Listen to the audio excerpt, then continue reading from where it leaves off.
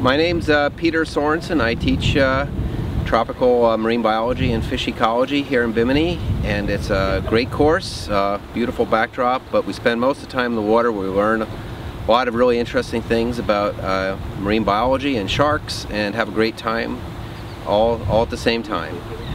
Hi, I'm Joey McFerrin. I am going to be a junior and I'm a neuroscience major. The main reason I went on this trip was really just to experience something different. I know that this is a really unique experience that the university offers, so I thought, why not? And it exposed me a little bit to a different aspect of science. Probably the thing I enjoyed the most was swimming with the tiger shark, just because that's probably something I'll never do again in my life, and it was just an absolutely amazing experience. Hi, I'm Tyler Willing. I'm a junior. I'm a biology major at the University of Minnesota. I've always kind of been interested in marine biology, and this was just the perfect opportunity for me to come down here and experience it. It was beyond anything I could have ever expected. It was amazing. All the hands-on field work that we did. We dove with tiger sharks. We fed Caribbean reef sharks. It was amazing.